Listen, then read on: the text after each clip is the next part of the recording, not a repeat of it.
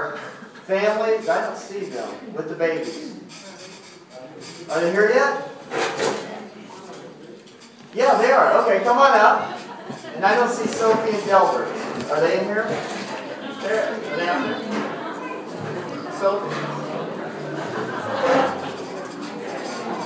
All right, if you have one of the babies that are going to be dedicated today, come on up and stand here in front of the stage.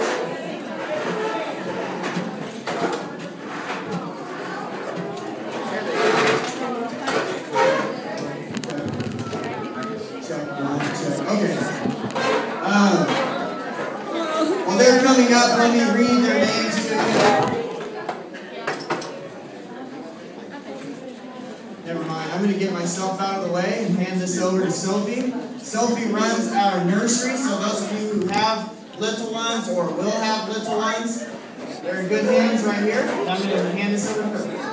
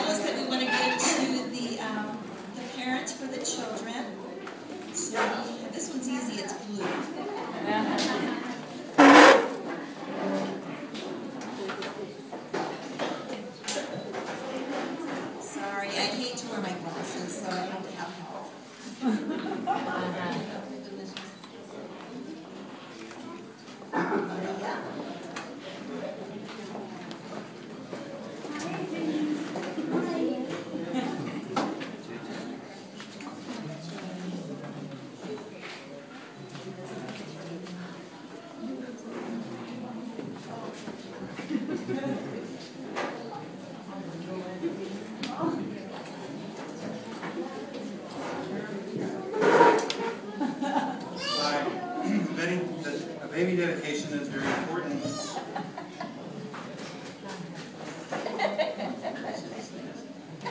It's important in the church because it gives us an opportunity to encourage parents and the church to be involved in the raising of the children that God has blessed the parents and the church with. Children are a gift of God. Psalms 127:3 proclaims, "Sons are a heritage from the Lord, children a reward from Him." As believers, we are called to recognize that children belong first and foremost to God. God in His goodness gives children as a gift to parents.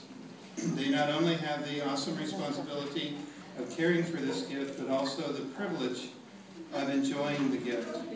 Because children belong to God and are given by grace as gifts to the parents, it is only appropriate that children be dedicated back to God.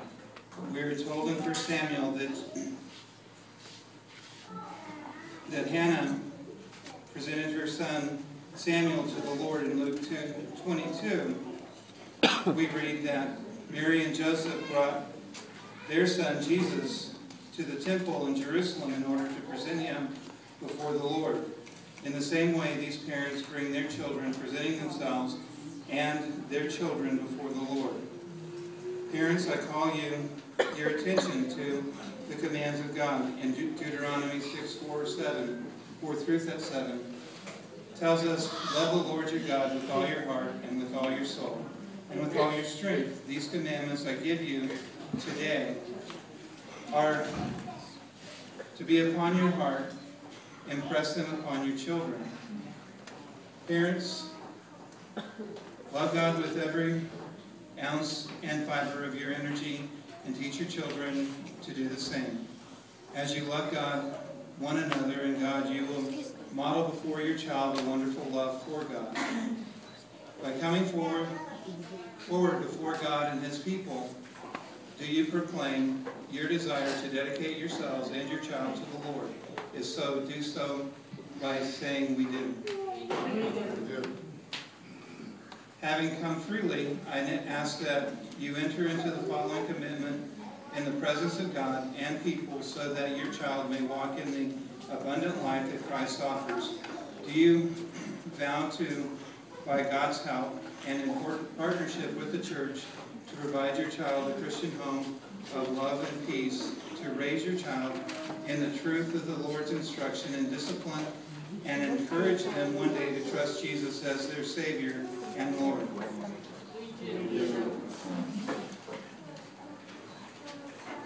Finally, I ask the church to make a vow as well.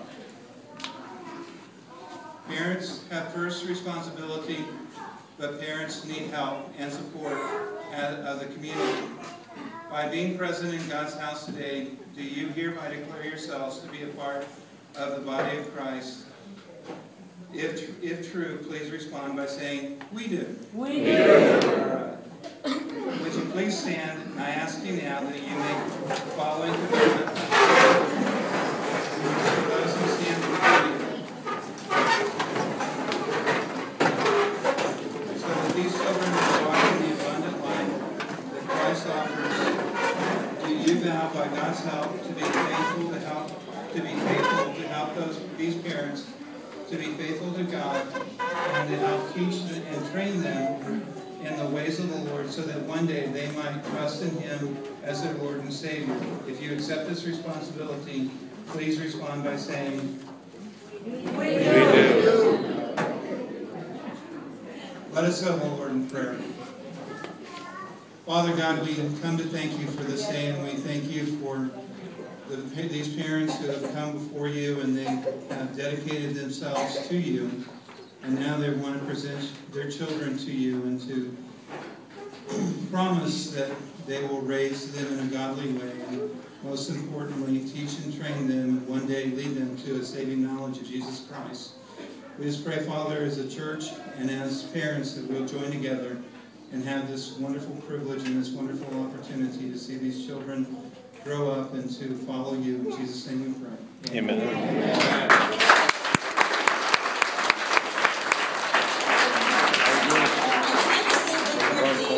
I just saw a very special friend of mine. Jennifer Potter is his mother. We were friends in college. That was like just yesterday. But she was a part of my wedding and I was a part of her wedding, and this is just so special to see our families grow. And I don't think, yesterday that we would have known that we would be blessed so richly with the children and grandchildren we have. So congratulations to all of you, Jennifer,